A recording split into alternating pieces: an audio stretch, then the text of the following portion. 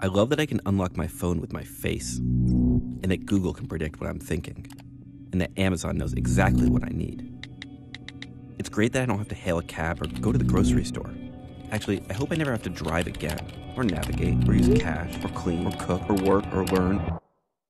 But what if all this technology was trying to kill me?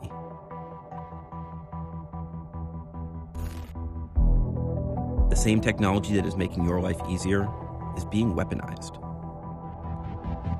That feature that unlocks your phone with your face, here it is attached to a self-learning machine gun. Its manufacturer, Kalashnikov, made this video to show the gun using object recognition software to identify targets. They say it gets more accurate the more you use it. That drone advertised to get awesome snowboarding shots? Here's one that doesn't require a pilot. This ad shows it with a high explosive warhead. It hangs out in the sky until it finds an enemy radar system, then crashes headfirst into it. Oh, and that driverless car you thought was so cool? Well, here it is in tank form at a Russian arms fair. It's called the T-14. Dmitry here says he's selling them to the Russian government. Это модуль, в котором уже нету экипажа. Это полностью роботизированная система, которая работает в автоматическом режиме. Вчера был подписан твердый контракт с Министерством обороны на поставку 132 таких машин. Первые 9 должны поступить уже в этом году. That contract is part of a trend that's changing the way wars are waged. Like all good stories, this one starts at a Russian arms fair. We're a few hours outside of Moscow.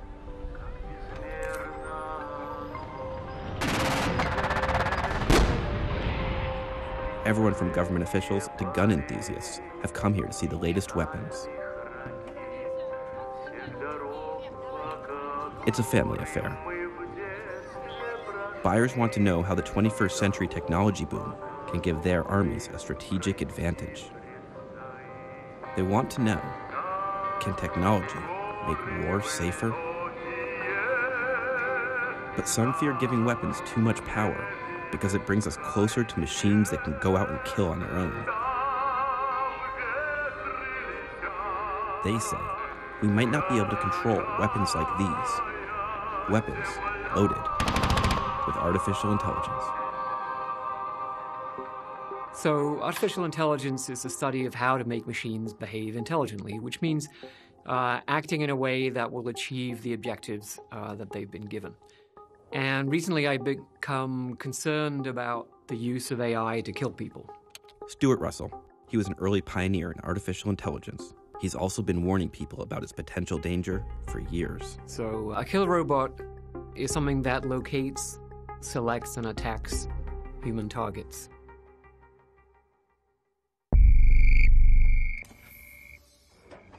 Stuart isn't so worried about robots like this. We're still pretty far from the Terminator. But Stuart says we're not as far from something like this bee-sized drone. He imagined one and made a movie that he hopes will freak you out. In Stuart's movie, we see swarms of them armed with explosives set loose on their targets. The main issue is you're creating a class of weapons of mass destruction, which can kill millions of people just like a nuclear weapon. But in fact, it's much easier to build, much cheaper, much more scalable, in that you can use 1 or 10 or 100 or 1,000 or 10,000. Whereas with a nuclear weapon, it's sort of all or nothing. It doesn't destroy the city and the country that you're attacking. It just kills all the people you want to kill. All males between 12 and 60, or all males wearing a yarmulke in Israel. The weapon Stuart's describing is terrifying if it works perfectly. With the current state of tech, many experts say it wouldn't. But that could be even scarier. The way we think about AI is we build a machine and we put the objective into the machine and the machine pursues the objective. So you put in the objective of find a cure for cancer as quickly as possible. Sounds great, right? Okay, well, probably the fastest way to do that is to induce tumors in the entire human population and then try millions of different treatments simultaneously. then that's the quickest way to find a cure. That's not what you meant, but that's what you asked for. So we call this the King Midas problem.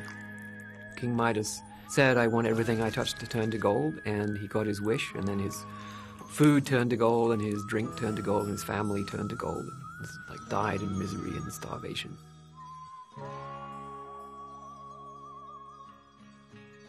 You know, this is a very old story. We are unable to correctly specify the objective. Machines will always be limited by the minds of those who made them. We aren't perfect, and neither is our AI. Facial recognition software has had trouble with dark skin. Self-driving vehicles still need good weather and calm streets to work safely. We don't know how long it will take for researchers to create weapons with that kind of flexibility. But behind closed doors, defense labs are working on it, and they're not working alone. Militaries don't have to invent AI. It's already being built. It's being driven by major tech companies out in the commercial sector. Paul Shari here led a Department of Defense working group that helped establish DoD policies on AI and weapon systems for the U.S. military. The reality is all of the technology to put this together, to build weapons that can go out on their own, make their own decisions to kill human beings, exists today. But it's one thing to assemble a weapon in a lab, and another to have it work in any environment. And war is messy. Machines are not really at a point today where they're capable of flexibly adapting to novel situations, and that's a major vulnerability in war. Governments around the world see potential advantages in these weapons. After all, human soldiers, they get tired, emotional, they miss targets. Humans get traumatized. Machines do not. They can react at machine speed. If a missile was coming at you, how quickly would you want to know?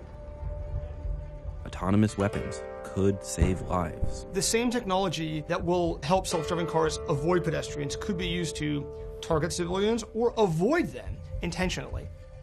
The problem is, we've gotten this wrong before.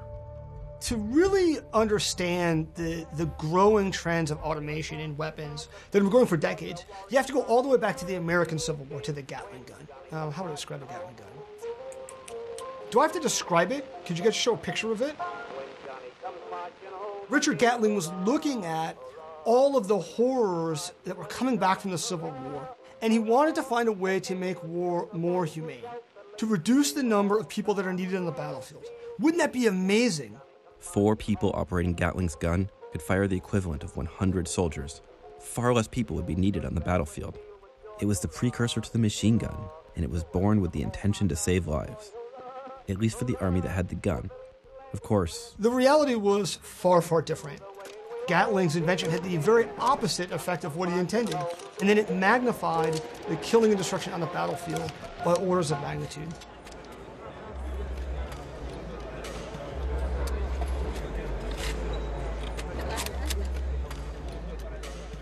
Gatling was wrong. Automating weapons didn't save lives.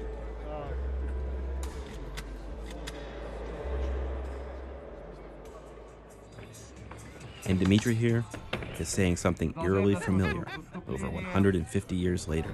Она одна решает задачи, которые бы решали 30 человек. And it wasn't just Gatling. Revolutions of warfare have typically not gone well. Before we ever developed usable biological weapons, the biologist said, stop doing this. All civilized countries today have given up chemical weapons as tools of warfare. But we see that they are still used by some rogue nations. And then there are nuclear weapons. Even with multiple treaties in place to police their use, the threat of nuclear obliteration remains a global anxiety. Now I am become death, the destroyer of worlds.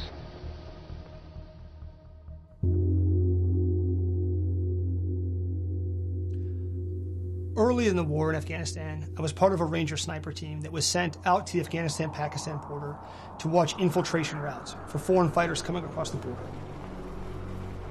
We drove all night and then began to hike up a steep, rocky mountain under cover of darkness. From our position on the ridgeline, we could see for dozens of miles in every direction. And by the time the sun came up, we looked down at this compound beneath us. We were basically in someone's backyard. We were certain that people would be coming to take a closer look at us. What I didn't anticipate was that they sent a little girl to scout out our position. She wasn't particularly sneaky, to be honest.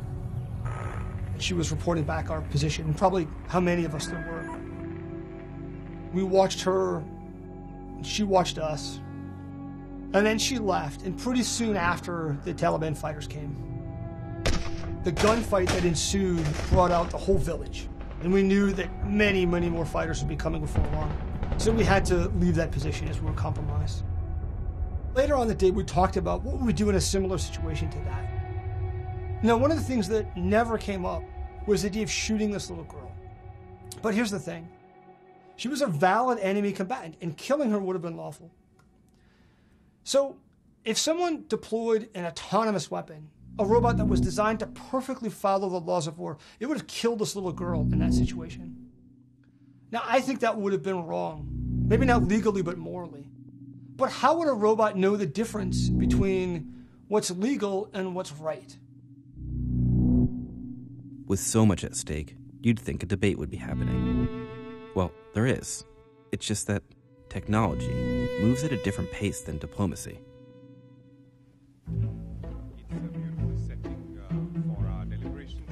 We will continue our discussion on agenda item 6A, characterization of the systems under consideration, in order to promote a common understanding on concepts and characteristics relevant to the objectives and purposes of the convention.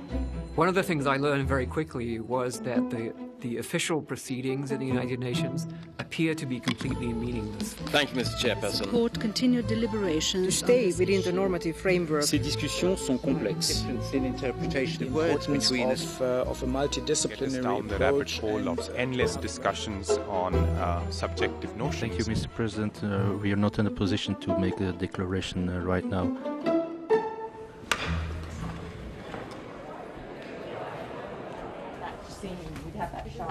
Good morning. How are you? I'm good. How are you feeling? Oh, I'm fine. Except for the government, you know. But their do-nothing attitude. We'd like to hear about that. Jody Williams here won a Nobel Peace Prize for her work banning landmines. Now, she is part of the campaign to stop killer robots. Academics attacked the campaign in the beginning years, you know, saying robotics and AI are inevitable. Maybe they are, but applying them to killing human beings on their own is not inevitable unless you do nothing, and we refuse to do nothing. Today, the campaign to stop killer robots is staging a protest outside of the UN. The group is made up of activists, nonprofits, and civil society organizations. The campaign's goal? A ban on all weapons that can target and kill on their own. So far, 30 countries have joined them in supporting a ban, as well as 100 non-governmental organizations, the European Parliament, 21 Nobel laureates, and leading scientists like Stephen Hawking, Noam Chomsky, and Elon Musk, as well as Stuart Russell, and more than 4,500 other AI researchers. Everyone, keep it up now.